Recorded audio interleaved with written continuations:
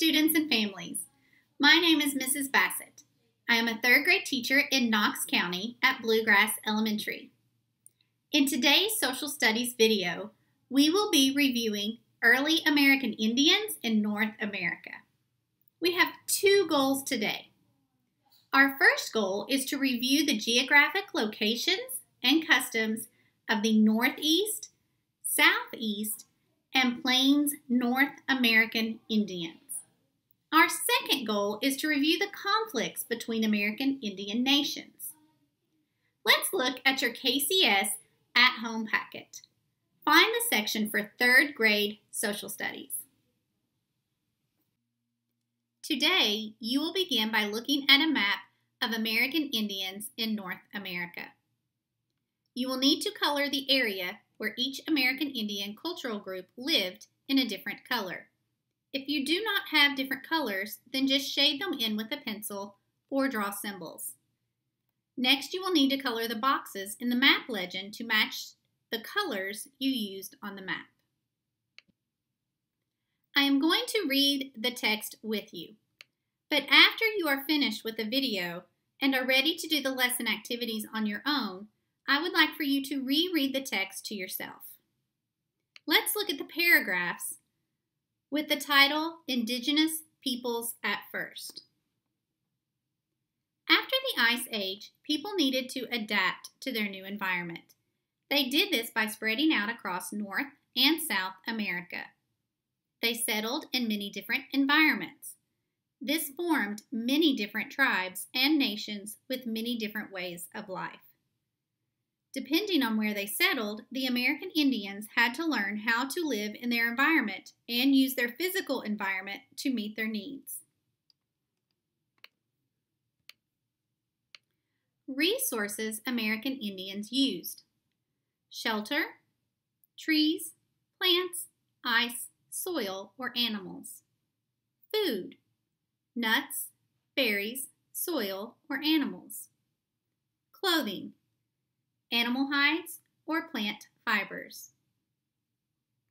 Next, you have a short writing activity. You will need to look back at the text and write about how the environment impacted the lives of American Indians in North America. This writing activity you will do on your own. Now we are going to review the customs of the Northeast, Southeast, and Plains Indians of North America. For each region, you will be watching a short video, reading a paragraph, and filling out a 4-square organizer about each region's customs. The organizer includes climate, natural resources, shelter, and clothing. All of the answers can be found in the paragraphs about each region. Let's start with the Northeast region. We will start with a short video about this region. We will now take a look at the American Indians of the Northeast. The well-known tribes in this region include the Iroquois and the Algonquin, but remember the focus of both the history and geography standard is on the way the environment impacted the lives of the people who lived there, and not on specific tribes. The clothing of Northeast American Indian cultures was similar in many ways to their southern neighbors, but the longer and harsher winters necessitated a heavier reliance on warm animal furs. Clothing was typically made from animal skins, including moccasins worn on the feet.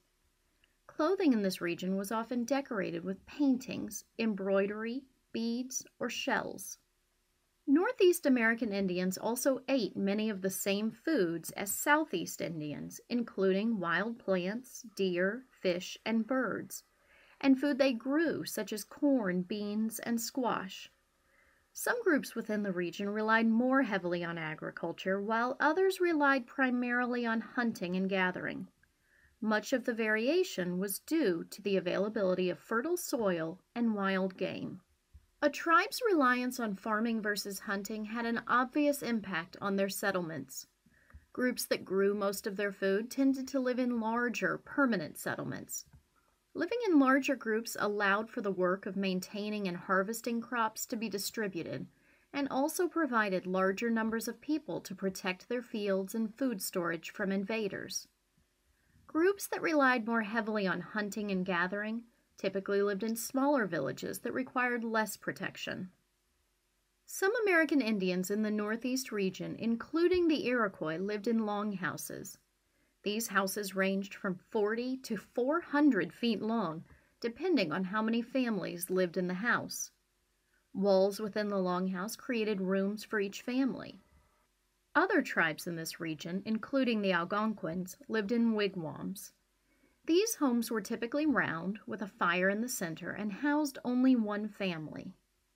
Regardless of the shape of the home, they were made from wood and bark, which was easy to access in the heavily forested Northeast region. Again, I am going to read the text with you, but before you do the Foursquare organizer, I would like for you to reread the text to yourself.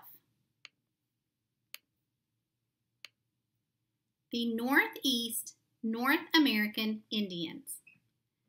American Indians in the Northeast were known as the Eastern Woodland Indians.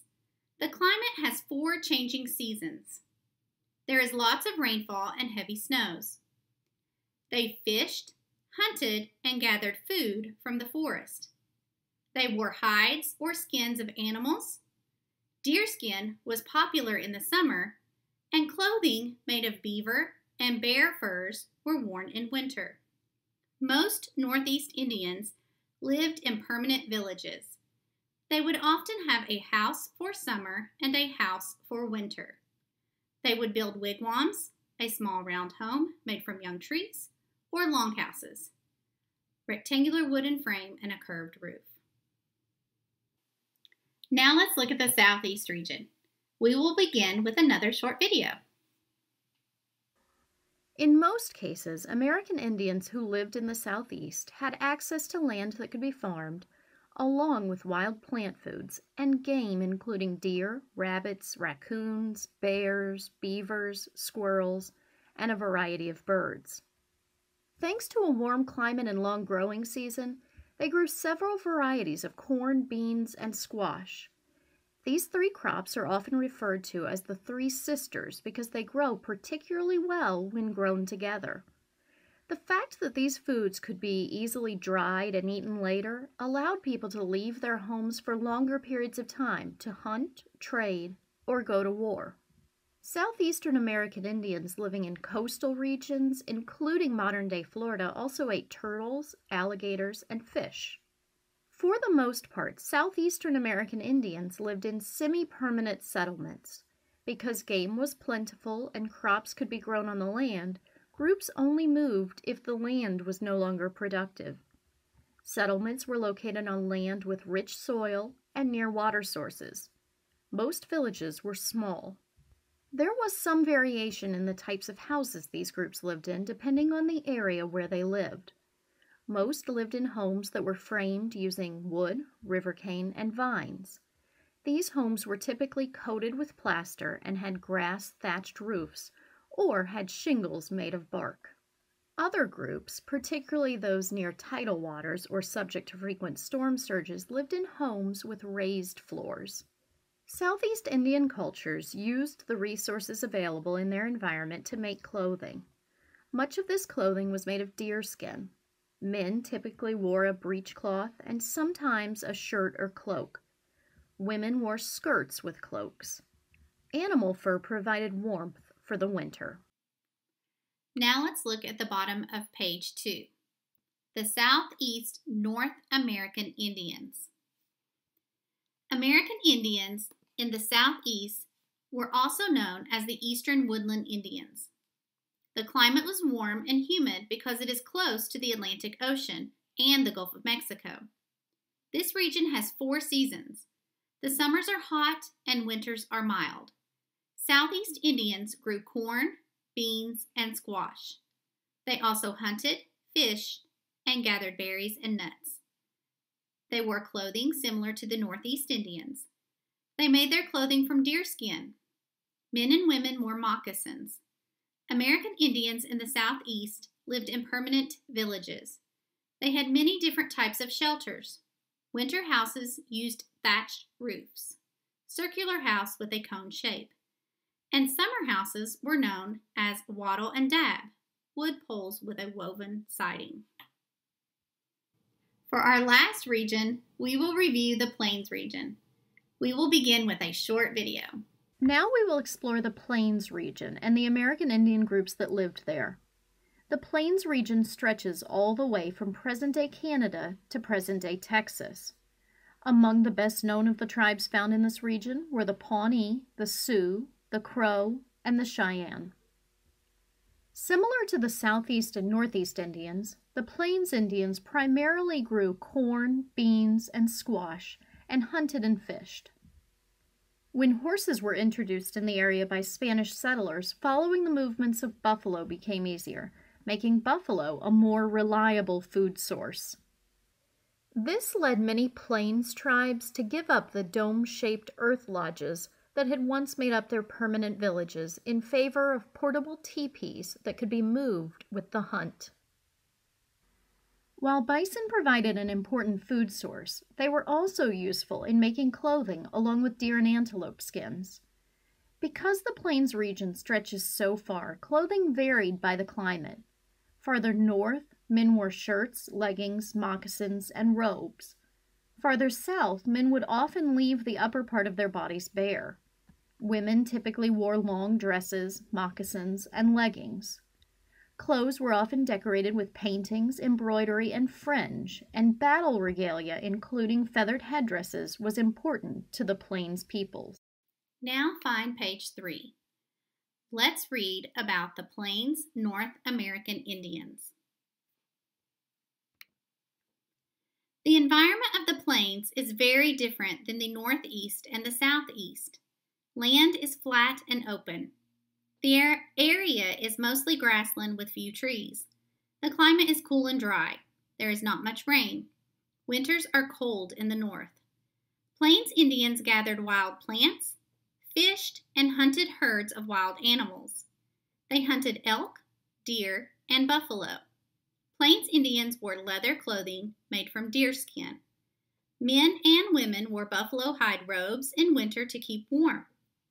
Plains Indians lived in villages part of the year. They lived nomadic lives when they were hunting. This means they moved around. They made earth lodge shelters in villages or used teepees when hunting. You now have all of the information you need to fill out your organizers. Remember to look for text evidence. We are ready for our second goal of the lesson. We will be reviewing the conflicts between American Indian nations, including competing claims for the control of land. Let's read these paragraphs before we answer the questions. Be listening for what caused conflict and what caused cooperation. Look at the top of page 4. Tennessee's tribes compete. American Indians living in the Tennessee area competed for natural resources. The Cherokee lived in the East Tennessee Appalachian region. Their territory included parts of Georgia, North Carolina, South Carolina, and Alabama. The Chickasaw lived in West Tennessee. However, both tribes hunted in Middle Tennessee. This often led to conflict. In the 1600s, the Shawnee built villages in Middle Tennessee. The Shawnee had conflicts with both the Cherokee and the Chickasaw. The Cherokee and Chickasaw even united to try to drive the Shawnee out of the area twice in the 1700s. Now you have 2 short answer questions. Number 1, what caused conflict between the Cherokee and the Chickasaw in Tennessee? Number 2, what caused cooperation between the Cherokee and the Chickasaw in Tennessee? Remember, you can find the answer to both of these questions in the text. Finally, I have created an extension activity. For this activity, you will go back in time. You are no longer a student in the year 2020. Instead, you are an American Indian living in Tennessee 500 years ago. Here's your task. On a blank sheet of paper, write a journal entry explaining how your physical environment influences your choices of what to eat, what to wear, and what kind of shelter you live in. Describe how you interact with other American Indian groups living in Tennessee. If you are interested in rewatching the videos included in this lesson, I have provided the links for them at the bottom of page 4. That's it for me and your third grade social studies lesson for today. Remember to reread your text before you answer the questions. This will help you find text evidence to support your answers. I hope you have a great day.